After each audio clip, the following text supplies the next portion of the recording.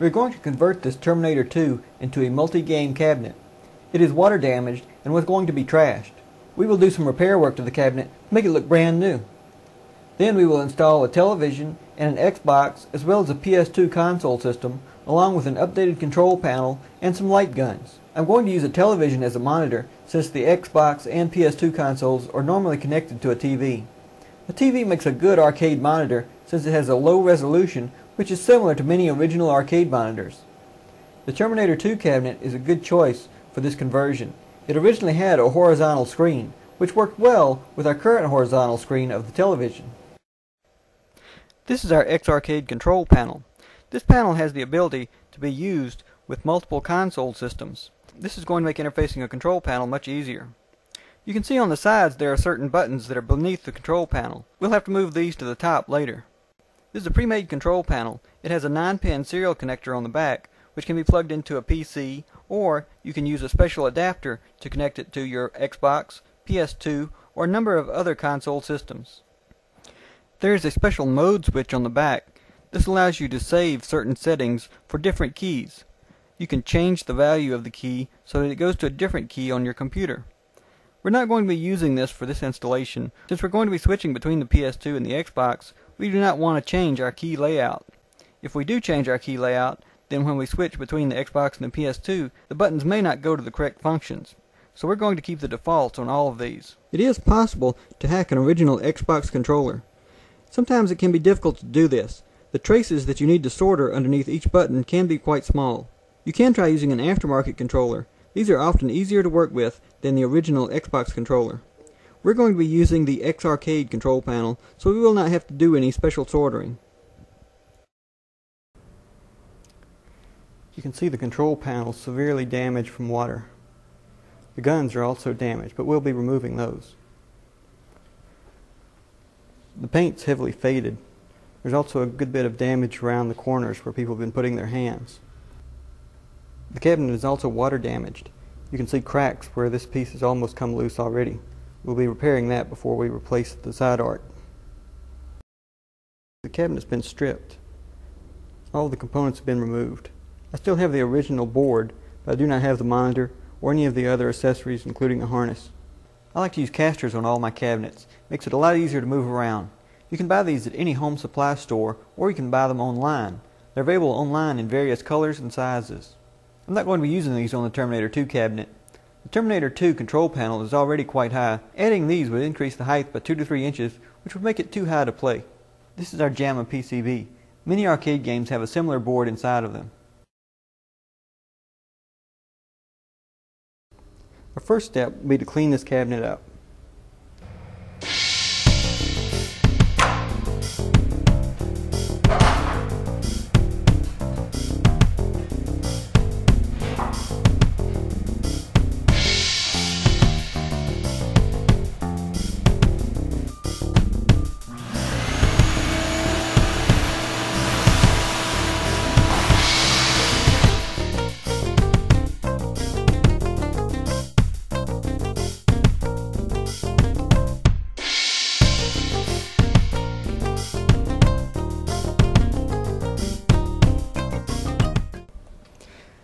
I'm not going to remove all of the supports on the side. If someone wants to change this back to an original T2 cabinet, they may want these in place. I'm going to leave these for now. I'm only going to remove them if I actually need to use that space. It's extremely important to clean a cabinet. Original cabinets are very dirty both on the inside and on the outside. They should be thoroughly cleaned before being used. This cabinet originally had a mirror in the back. I'm going to leave the mirror holders in place. If I don't like the TV I'm going to put in, I can move it to the bottom and install a mirror to reflect off the mirror like the original Terminator 2. This makes for a very interesting effect and makes the screen seem much deeper into the cabinet. Some of these interior supports will have to be removed. The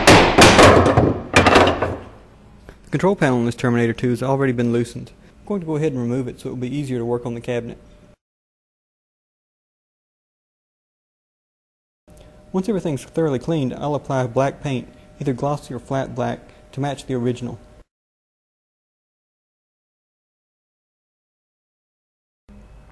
It's best to keep original stickers in the cabinet. If you're doing a MAME conversion, you want to keep a cabinet as original as possible. so it can be converted back if you should choose to, or if someone else should choose to at a future date. Not all stickers can be recovered. You can see the water damage on the inside of this cabinet. There are a number of rough spots around the edge, so I'm going to remove the T-molding and repair all of these spots. There are also some holes in the side from bolts. All bolts have to be removed before new side art can be applied, otherwise they will bulge through and prevent the side art from sticking properly. I'm now going to remove the T-molding. T-molding has a lot of scratches and gouges in it, so I'm going to throw it away and put on new T-molding.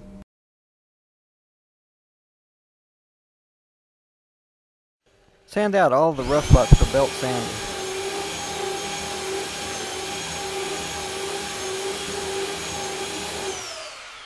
After you finish sanding, it's important to wipe everything clean so that you remove all the excess dust.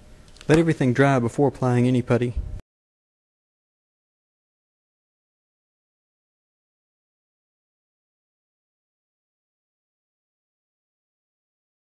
When applying putty, make sure to cover a fairly large area. You also want to make sure you get plenty in the hole. Usually some will squeeze out the other side and you'll want to smooth that off too.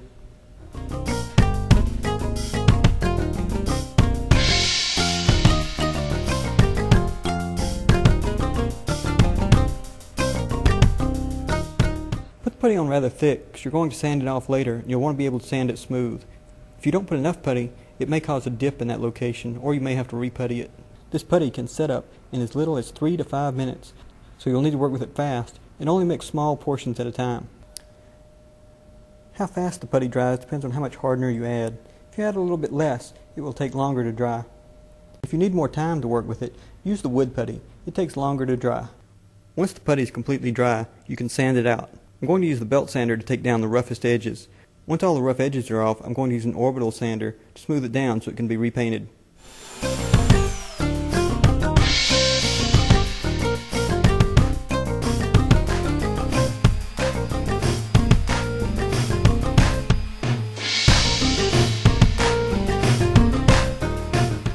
By painting under the edge of the T-molding, you can hide the rough look of the wood once the T-molding is installed. I'm going to smooth out all the rough edges so that they do not show through when the new side art is applied. It's best to completely remove the original side art, but it's not always practical. If your wood putty or body filler filled some of the gaps used by the T-molding, you can use a special router bit to router it out. I don't have a router bit, so I'm going to use my Dremel and a trimming tool. This is our X-Arcade control panel. This panel was chosen because it will easily integrate with both an Xbox and a PS2 using the special adapters. To best integrate this panel into our existing control panel, we're going to cut a hole in the original panel and drop this one in. That will save a lot of drilling and alignment problems with the holes. So we're keeping this panel, dropping it into a hole on the old panel, then we'll putty out the edges and it'll look like a smooth professional job. The first thing we'll do is remove the back panel from our controller.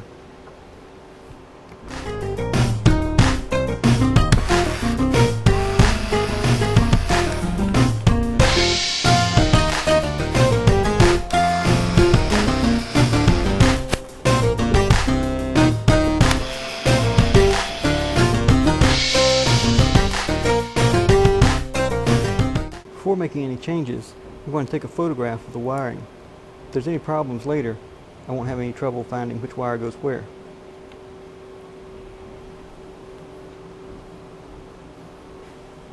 I'm now going to carefully wire tie every wire so that its location is preserved once the buttons are removed.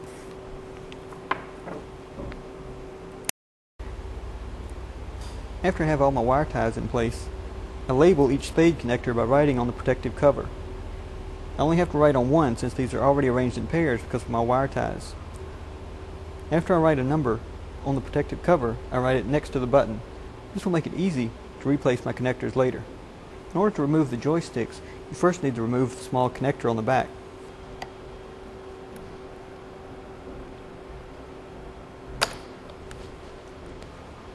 Once the C connector is removed, you can slide out the entire joystick assembly.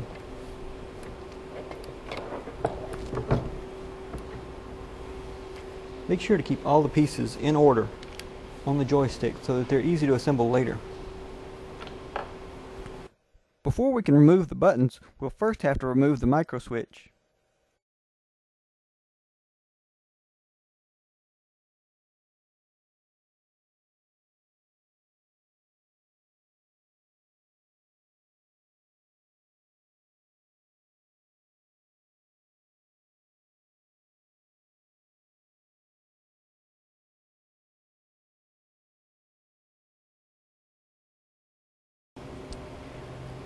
The buttons in this control panel were glued in place. A small spot of glue was applied to the ring before it was screwed onto the button. You'll have to break this glue loose.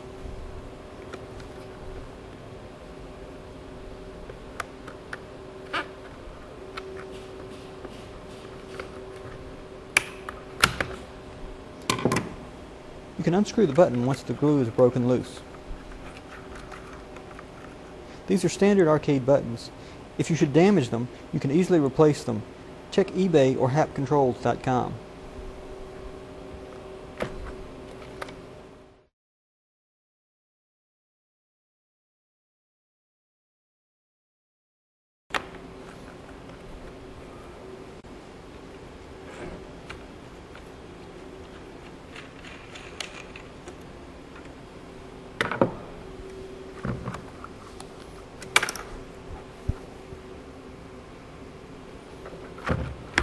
There is a mode button in the back.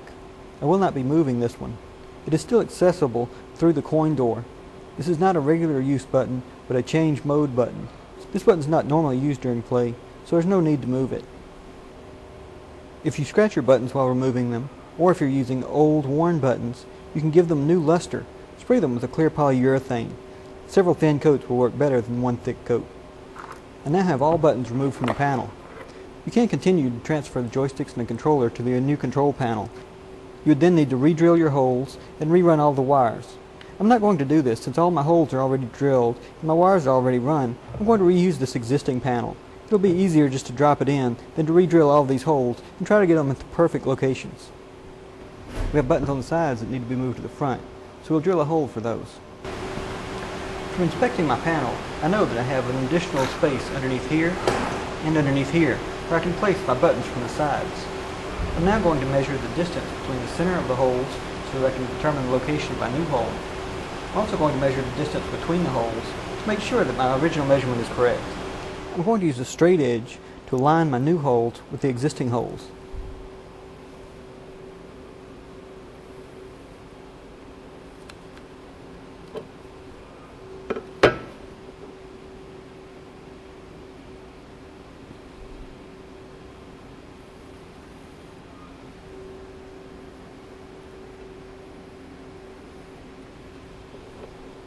I now have my spacing for the next hole, and I have the outer edges marked. This gives me 2 marks to align from, so I'll know that I'm in the correct location.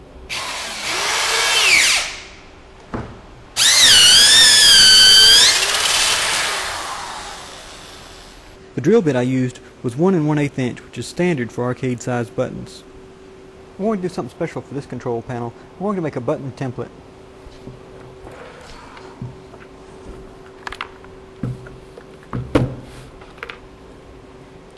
Simply lay it on top of poster board, trace out the button holes and the outline. I'm going to use this later to create a button legend or button labels that I can use on my final control panel. This way I'll know which buttons correspond to each system for Xbox, PS2, or other system that I may choose to install.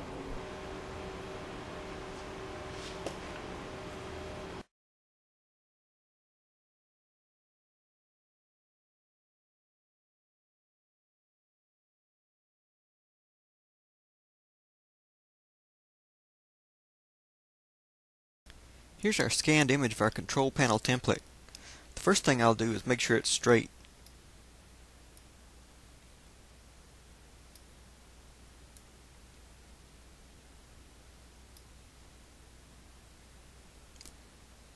I'm going to identify a straight line, mark it with the measure tool, then select Image, Rotate Canvas, Arbitrary, and the angle is already filled in.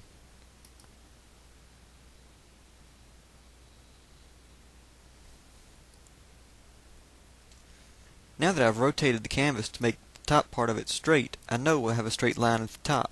If my drawing's correct, then all of these lines should go straight through the buttons, which they do. Next, I will check my image size. This was scanned at 400 dots per inch because it was scanned on a professional scanner. I'm going to change it to 300 dots per inch because that will be easier to work with. Now that my image has been resized, I'm going to crop it. I don't need all this excess white area. but I'm going to leave a little bit of extra for trimming.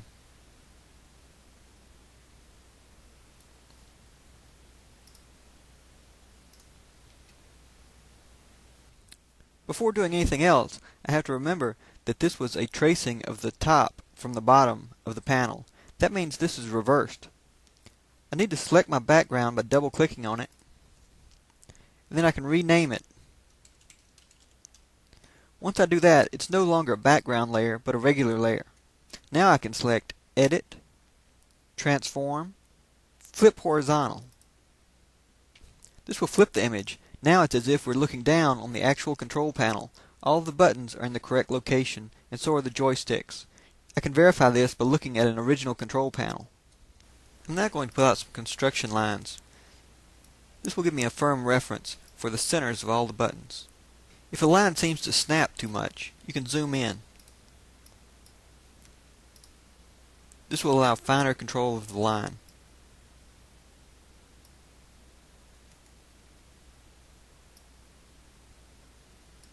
I'll now create my button labels. First, I'll create a new file, 1 inch by 1 inch at 300 dots per inch. I'll then use the ellipse tool. If you hold down the Shift key, it will allow you to draw a perfect circle. This creates a shape. If I double-click on the clear area to the right of the layer in the layer window, I can set several styles for this layer. One option I will set is stroke. I'll select the black color, and I'll keep the default 3 pixels. You can see that this has added a line on the outside of our image. I'm also going to add a gradient overlay. You'll see that by default it's taken a black and white gradient. This is what I want for this button, so I'm going to keep that. If I wanted to change this, I can use this drop down to select any number of colors. The first option is always the color selected for your foreground and background. You can change these colors and then click on the first option to make the gradient your foreground and background colors.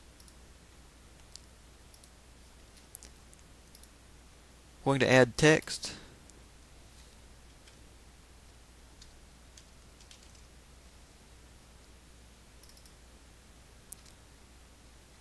It's a little too large, so I'm going to make it smaller. And I'm going to change the color to white so it will stand out. If I click on my layer, those changes will be accepted. I can also add a stroke to the black by double-clicking on the clear area in the Layers window, selecting Stroke, changing the color to black, selecting OK. Now I have a button that identifies the black button for my Xbox controller. I've created a series of buttons, so I'm going to go ahead and load them one at a time.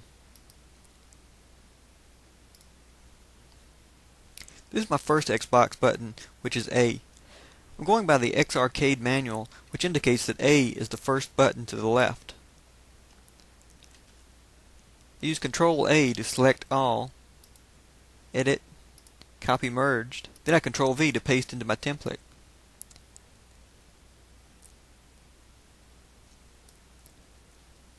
I'm going to zoom in.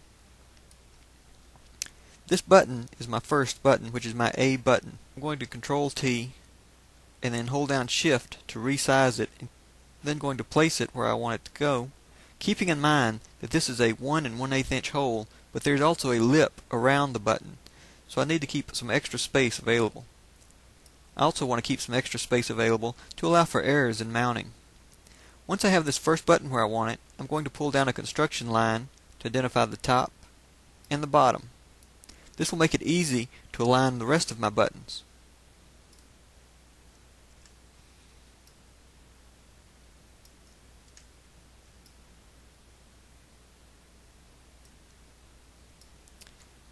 Now we'll continue to import my buttons and align them in this way. But before I go any farther, I'm going to create a folder by clicking on the folder icon in the Layers window. This creates a set folder. I'm going to double click on the name so I can rename it. All of these labels are for the Xbox, so I'm going to pull my layers into this new folder. I can turn off and on all of my button labels at the same time. I can also grab and move the entire set. So I will now continue adding all of my buttons and making sure that they're all in this Xbox set folder. I've continued adding all of my buttons and construction lines to make sure they all stayed straight. I finished with all of Player 1. Since I've created a set, I can now label my Player 2 very easily. I'm going to duplicate my Player 1 labels by right-clicking on my Xbox set and selecting Duplicate Layer Set. It wants to know what name, so I'm going to change it to Player 2.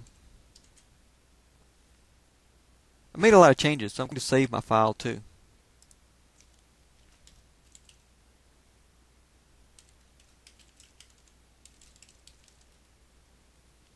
I make sure to save it as a Photoshop type file.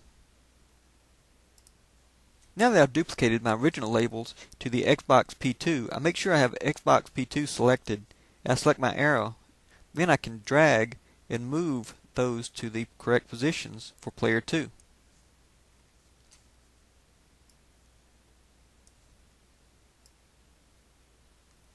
Many of them are already aligned. I simply need to pull them into position. I can zoom in to make sure they're in the correct location for my construction lines. I now have labels on all of my buttons for my Xbox layout. I have a Terminator 2 Judgment Day CPO, which is what I'm going to use for this project.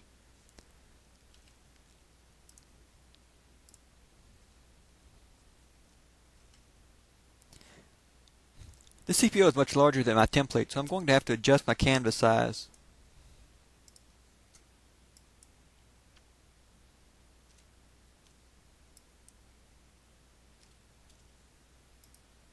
First thing I'll do is name my layer. Then I will move it to the bottom so that it does not cover up my button labels. I'm going to change my template, make it multiply so that I can see through it. I've arranged to cut my image so that the front of the current control panel is the same as the front of the current X-Arcade panel. I'm going to move the T2 CPO so that it aligns with my template.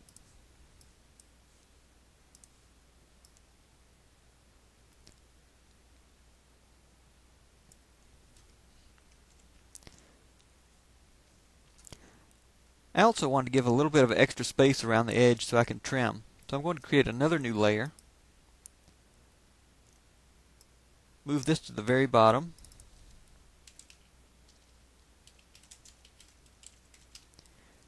And I'm going to dump black into that.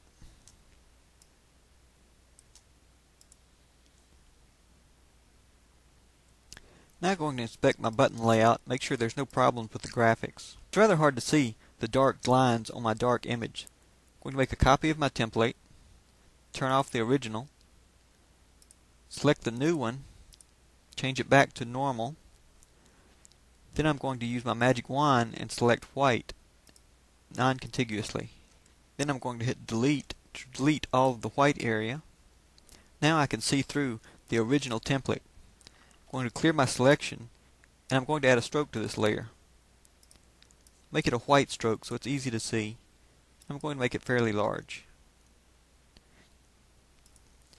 You'll see there's some excess noise that was not taken out with a magic wand, but that's not important right now. I'm just using this to see where the buttons will go. As you can see, many of our buttons, including our joystick, will go in the unused area where the original joystick or the original gun of the game was located.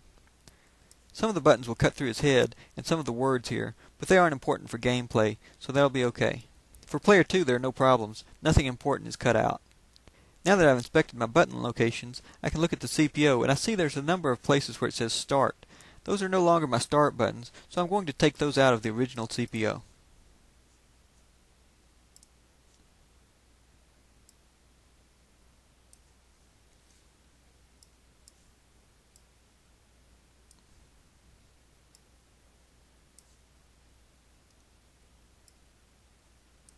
I no longer need my template, so I can turn that off.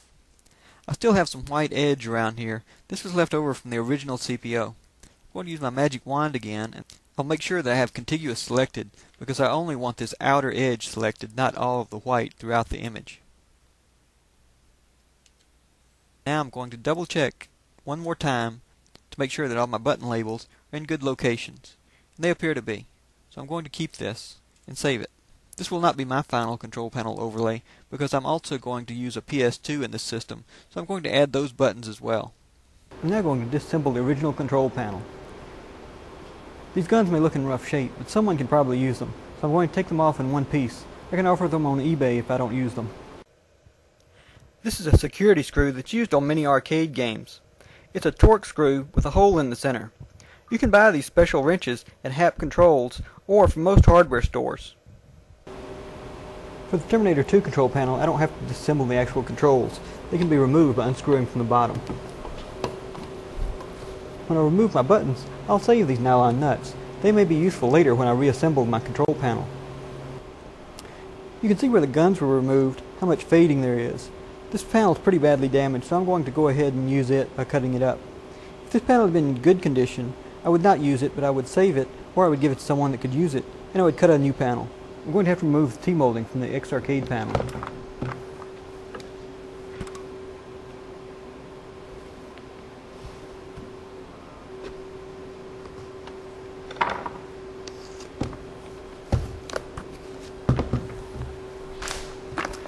I'll now use the X-Arcade panel to determine where to make my cutout.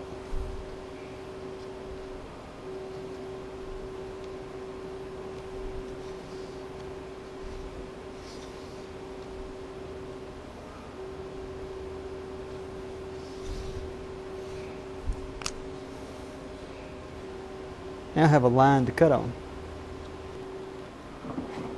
I decided to also take loose the screws and knock the front panel off. This will give me a lot more free space when mounting. Computers and monitors can become very hot, especially in an enclosed cabinet. It's important to have some type of cooling. This cabinet does not have a cooling fan. Many cabinets will have a cooling fan already cut in the top. Since this one does not have one, I'm going to install a cooling fan. You can purchase a cooling fan and a protective cover from Radio Shack or from Hap Controls. I will install my fan from the inside, connected to AC power. I'll install my grill on the outside and paint it black so it doesn't stand out. I've already painted the inside of the hole with black paint to hide the cut marks. I'm going to cut the center out of the main control panel. This will be the area where I drop in the X-Arcade panel. We've cut out the center of our control panel. I've mounted on the back a number of metal strips that will support the control panel once it's in place.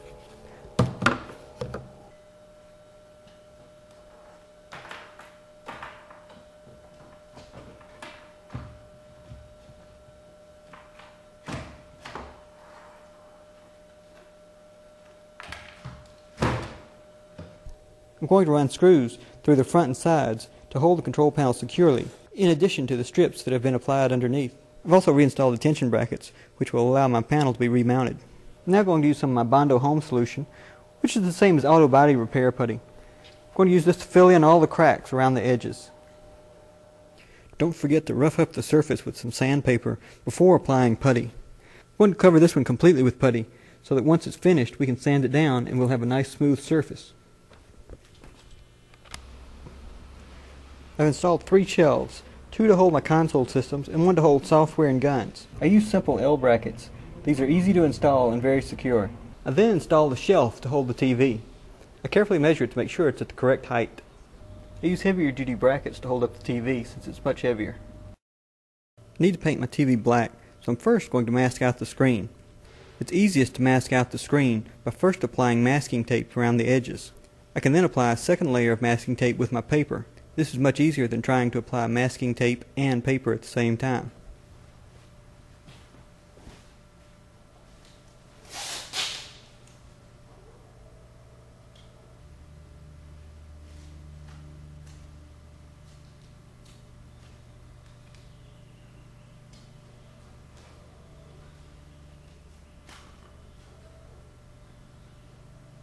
I'm now going to cut my paper to cover the screen. It doesn't have to be exact because I'm going to tape the edges.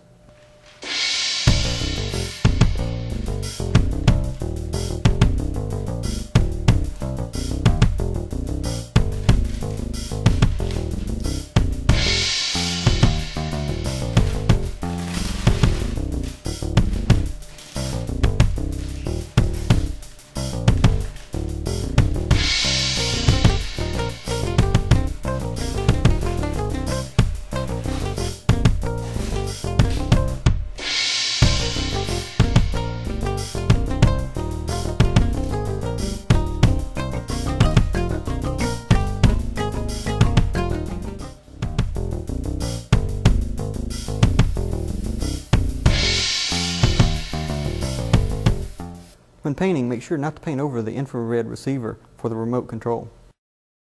In order to run the cables out for my guns, I'm going to use an insert plate. This insert plate is commonly used in desks to run cables through the top. You've seen these in counters at supermarkets. These inserts are available at most office supply stores in various sizes. I've already drawn a pencil line, but it's kind of hard to see on the black, so I'm going to use a whiteout marker which draws a white line to highlight the line. You can also use a silver marker. Both of these are available at any office supply store.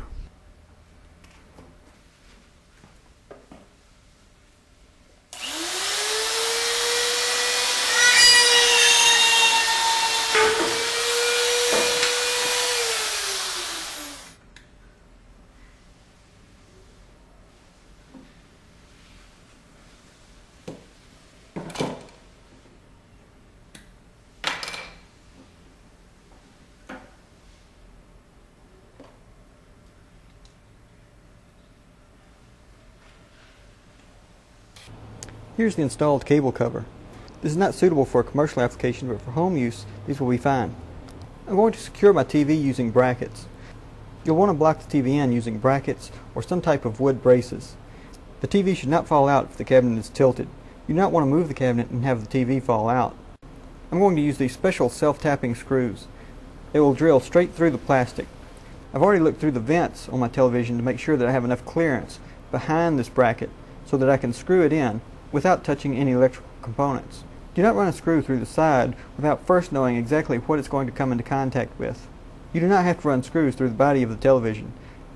You can use wooden braces at the top, bottom, and back to block it into place. Now that my filler is dry, I'm going to sand my control panel. I'm going to sand it smooth using a belt sander. This will make an even surface so I can apply my control panel overlay. To provide power to all my components, I'm going to use a regular power strip. These have mounting holes on the back. Make sure you find a screw that will actually fit inside the mounting hole. Once the screws are in place, I can slide my power strip over them.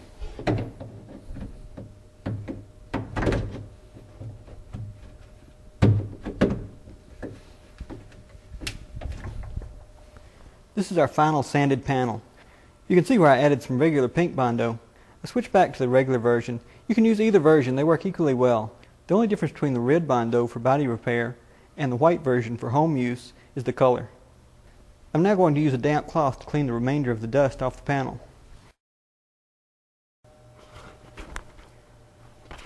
This is my new custom Terminator 2 control panel overlay. It's the same as the original overlay, except it has the buttons labeled for my Xbox, PC, and PS2. I'm not going to be using a PC in this cabinet, but I wanted to have the labels in place in case I wanted to add one later. Before applying my control panel overlay, I want to make absolutely sure that my panel is clean. There should be no greasy spots, no dust, and no oil on it. Since this panel already has the button labels, I need to make sure that they align. The first step is to place the control panel so that all the buttons do align. I can do this easily by placing a lamp underneath my panel.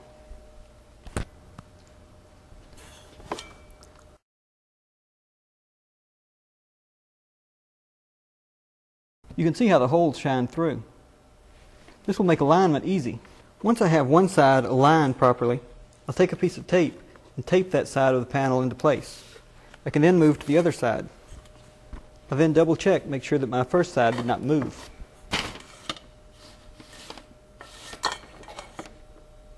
Okay, all my buttonholes look to be in the correct place.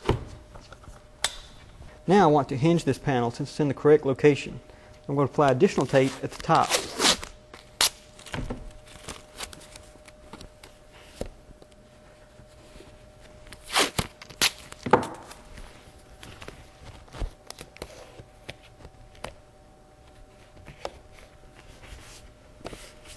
Now that my panel is hinged, I no longer need these pieces on the side.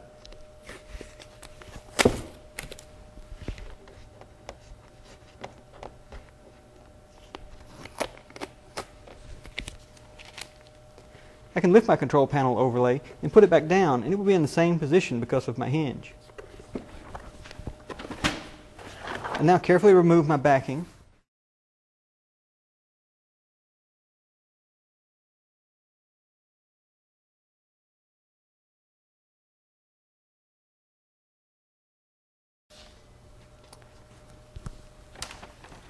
and then I will lower it into place, beginning at the top.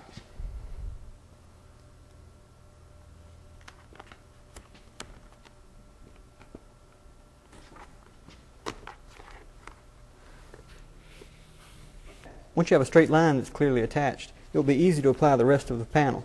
If you have any air bubbles, you can pop them with a pen, or you can try to lift the panel and reapply it. If you're using an original metal panel, it may be easier to pull loose. If you're using a bondoed panel, I don't recommend pulling it up too often. Also, if you're using a fiberglass panel, you may not be able to lift the control panel overlay once it touches the panel. To apply to fiberglass, you should use wet water. Once the panel is in place, I'm going to use a soft cotton cloth. You can also use a terry cloth towel.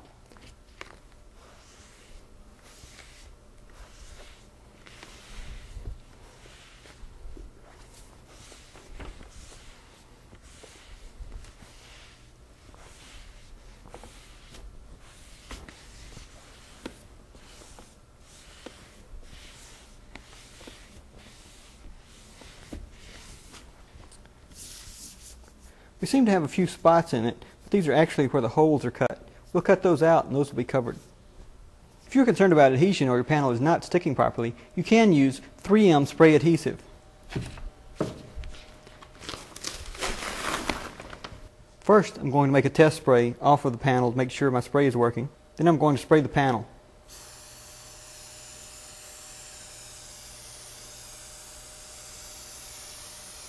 You should let your spray adhesive dry for several minutes before actually applying the control panel overlay.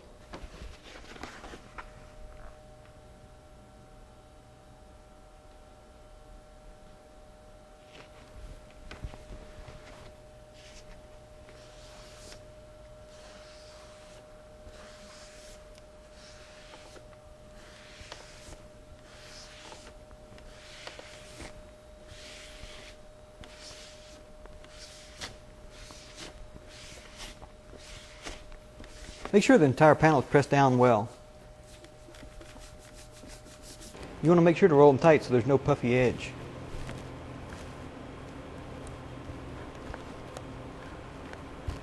You may need to secure them with small finishing nails. If you have a professional squeegee, you can use this to smooth out the control panel overlay. You have to be careful using a squeegee like this on glossy material. It can scratch it. Control panel overlays are textured and will not show scratches as easily. My coin door is in good shape, so I'm not going to have to repaint it. For my sound system, I'm going to use a regular car audio amplifier. This is just one that I happen to have laying around. I have a power supply that's suitable for this amplifier. You should check both the voltage and the current rating before using a power supply. My cabinet did not have a marquee with it, but I have a new reproduction from Classic Arcade Graphics, including the plexiglass. I also have the original hold down. If you don't have one of these, they can be purchased from Hap Controls. You can also buy a 90-degree piece of aluminum at any home store or hardware store.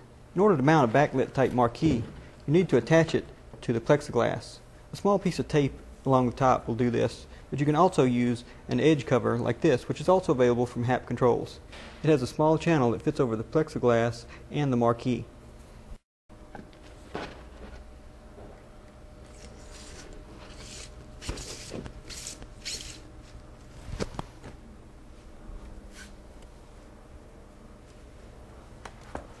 Someone's already taken out the fluorescent light that was in here.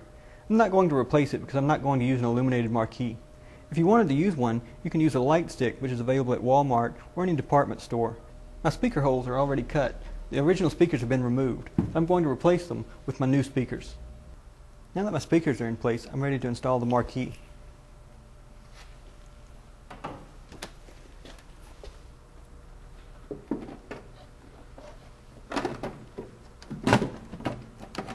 Once my marquee is in place, I install my retainer. If you don't have the original screw, any drywall screw will work.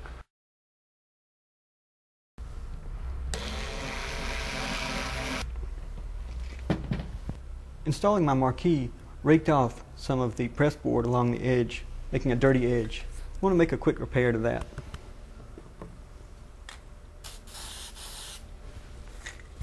Now I'm going to install my coin door.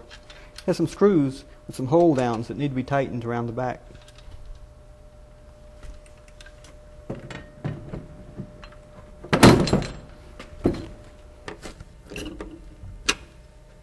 Using our power strip cord would make the overall length too short.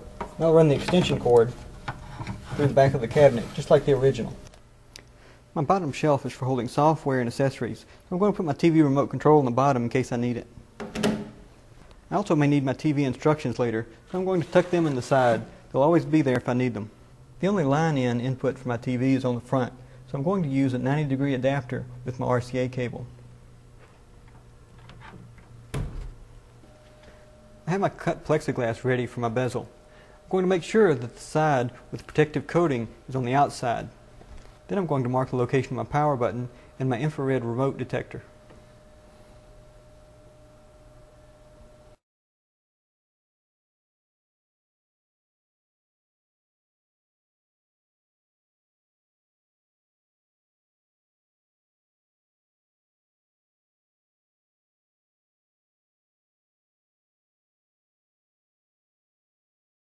Before I mount my bezel, I need to cut out the center section.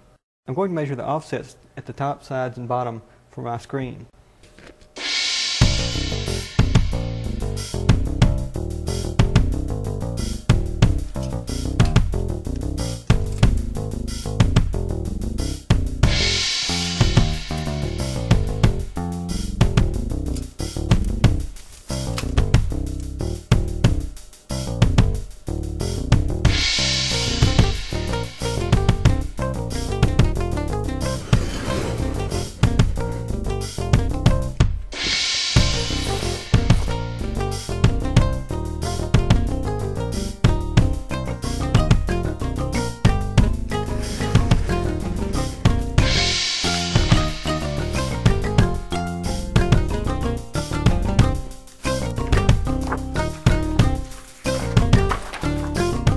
If you don't want to spend so much time sanding and puttying, you can cover the panel using laminate or formica.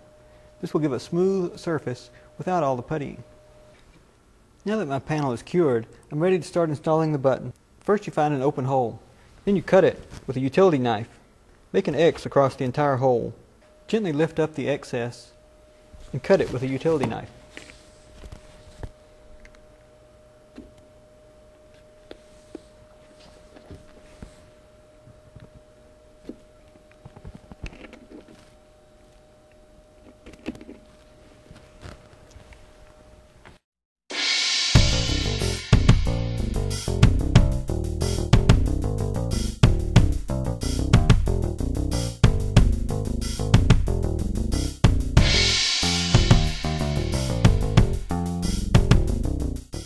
There are a number of different types of arcade buttons you can use.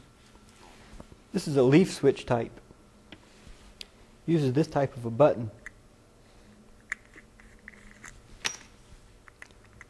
Install the button. When you press the switch, it makes the contacts close. These are generally installed on metal or thin plywood control panels. If you put this on a 3/4 inch control panel, you won't have enough clearance. This is a vertical type micro switch button. Notice the top is concave. There's another type of button that has a rounded top. I don't like the other types of buttons. They feel cheap and they do not seem like real arcade buttons. When you buy buttons, make sure you get a quality button that has the concave top. This is an example of a horizontal microswitch button. You can see how it compares to a vertical microswitch button. Switch placement is different. It depends on how deep your control panel is as to which one you choose. There are a number of options for labeling your control panel. These types of labels are no longer available. You can still purchase the clear acrylic cover and print your own labels using your home printer. You can also label buttons yourself. This button was labeled using a dry transfer.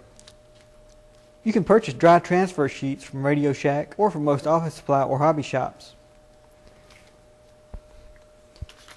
Simply take the dry transfer, place it over the button, rub it with a pencil, and the dry transfer will be transferred to your button. This will not last very long as it is, and it will come off with constant rubbing of the button.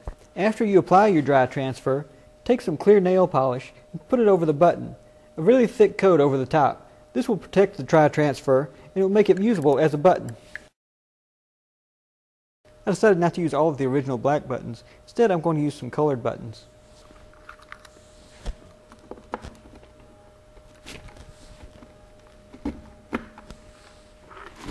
Since I labeled my panel on the underside, I can easily identify which micro switch should be connected to the button.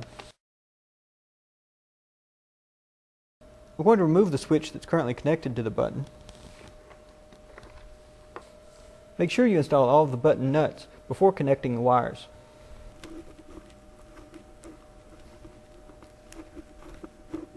I'm using vertical buttons because those are the ones I had available, but you should really use horizontal buttons for the X-Arcade system. Otherwise you'll have to stretch some wires. I'm also going to change out the joysticks. These are the original black joysticks. I'm going to use a blue and red joystick to match the colors on the control panel. My new joysticks did not require the additional spacer, so I removed the large spacer and added a spring.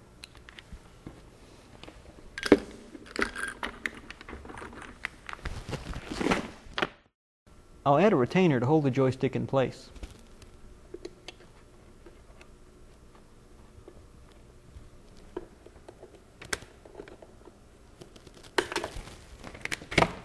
Once it's in place, I want to make sure that it works properly. Now we have a finished panel with all of our new buttons and new joysticks in place. In order to turn your television on and off, you'll need a way to reach the power switch. Once the bezel's up, that will be blocked. I built a special button that I can use to turn the television on and off through the bezel. I'm using a plexiglass bezel so I can drill a hole through it. When drilling plexiglass, you can often start out with a small hole and then use progressively larger bits. You should also go at a very slow speed to avoid cracking the plastic.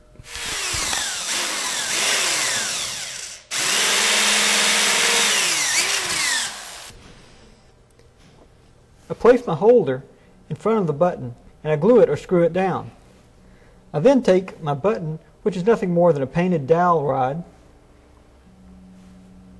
insert through my guide, and it will meet the power switch. This will extend through the bezel. Once the bezel is in place, all I'll have to do is press this button to press the power switch. To hold everything in place, I'll put a rubber cover over the end. You can purchase rubber toggle switch covers which serve this purpose very well. They will prevent the button from being pulled out through the bezel while holding it in place at the same time. My television doesn't require pressing the power button to turn it on, so I'm not going to install this. There's also an infrared detector for the remote. I am going to make sure that I cut out a hole in my cardboard bezel so that I can see this from the outside. Then I can access television features through the remote. I can change settings, change channels, and I can turn the TV on and off. This particular TV remembers its last setting, so it will automatically come on when power is applied. I'm now ready to apply the side art. I'm going to be doing a dry application. This means you apply the side art directly. There's another technique for applying vinyl, which is called a wet method. The wet method uses wet water. If you're going to use this method, you should make sure that you use the cheapest generic soap you can find. It should not have any lotions or oils in it. The wet water is applied the same way that you would spray Windex on the cabinet using a spray gun. There are also special chemical mixtures especially designed for applying vinyl. You can use Windex instead of wet water. However, the ammonia may interfere with some adhesives. Apply the side art before putting on the T-molding. I'm going to leave a little bit of extra side art to hang around the edges, which I will tuck under the T-molding. This will hide any rough edges, and in a commercial installation, it will also make it more difficult for people to peel off the side art. You can spray the side of the cabinet with 3M spray adhesive, just like we did with the control panel. This will make the adhesive stick much more firmly. I'm not going to spray this cabinet because this is going in a home, and I don't have to worry about people trying to peel the side art off. I'm going to show you how to install side art on an upright cabinet. The first thing you do is prop up one side by putting small wooden blocks under the cabinet. This will give you some room at the bottom to work with. We're going to clean the side of the cabinet. It's very important the cabinet be clean. This may still have some dust left on it from sanding, so I'm going to wipe it down thoroughly. You do not want any dirt or oil on the side of the cabinet. This will cause the side art to fail. You especially want to pay attention to the edges. That's where the side art will fail first. Make sure the edges are very clean and there's no contamination. You then take the side art, fold down approximately 2 inches from the top. Crease the backing so that it stays down. You'll use this to align and to hold the side art in place while you apply it. Before applying side art, make sure you have the correct side. Some side art can be used on either side, but some, such as this Terminator 2, have a left and right distinct side.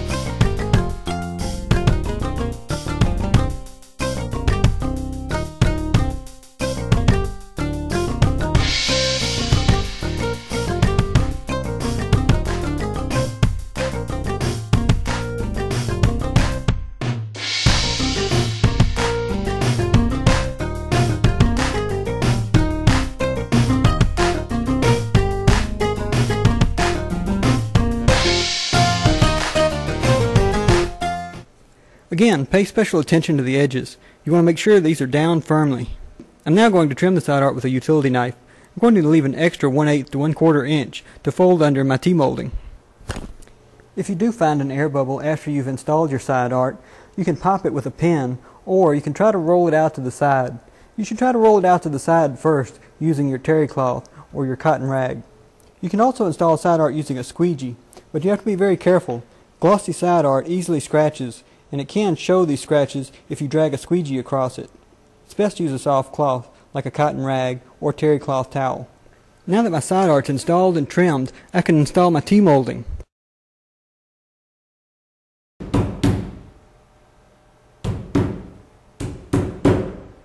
When you encounter a sharp corner, cut the inside of the T out.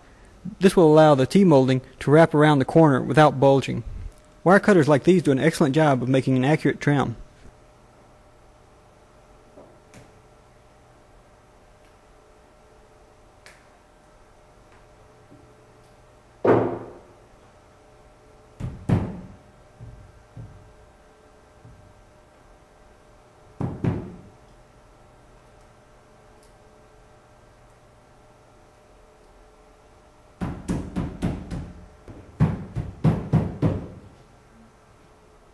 If you need to fit T-molding to an inside curve, simply cut the inside T in several places.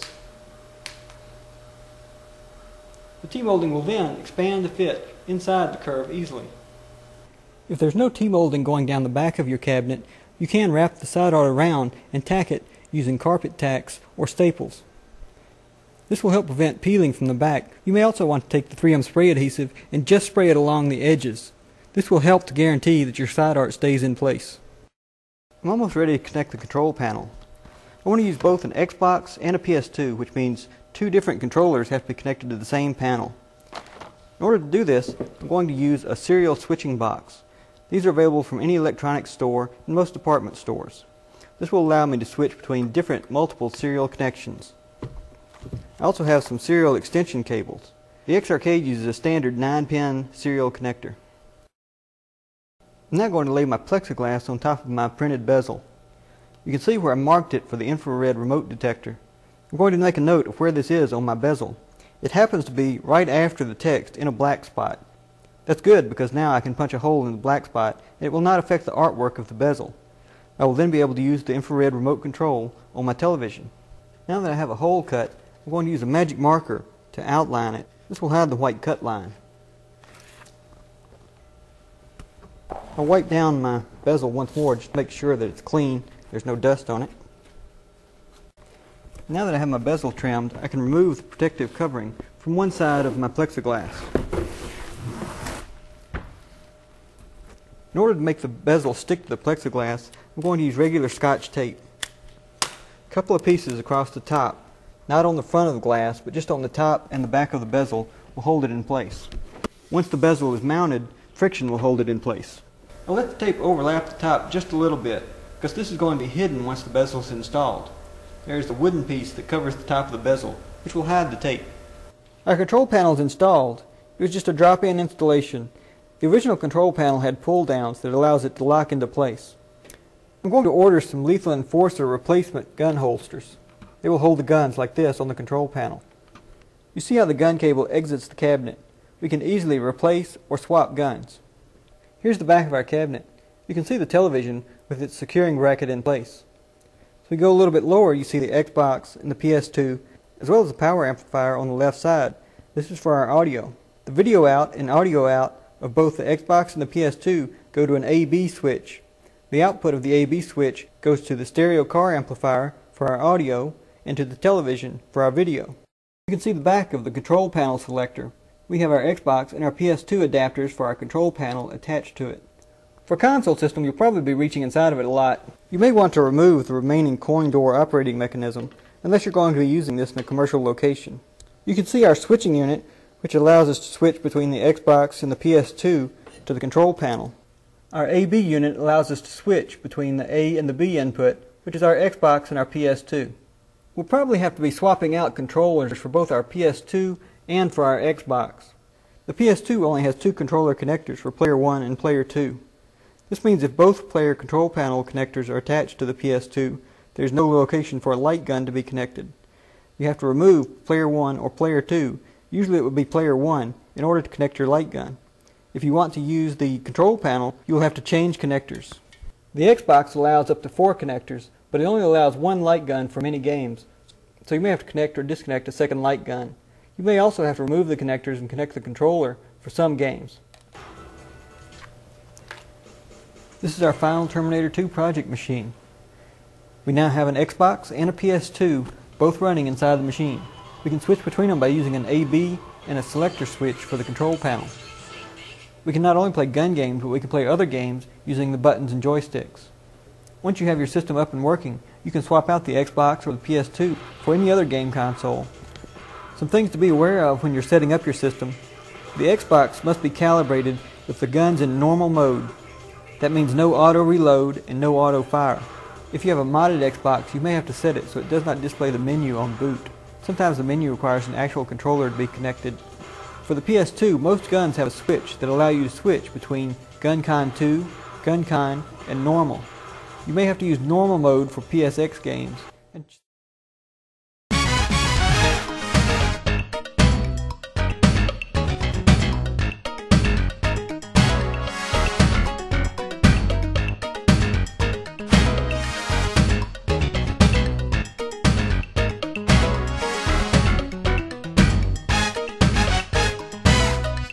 I wanted to thank you for watching. I hope you've learned a lot from this video. For more information on restoring or converting cabinets, see our other videos.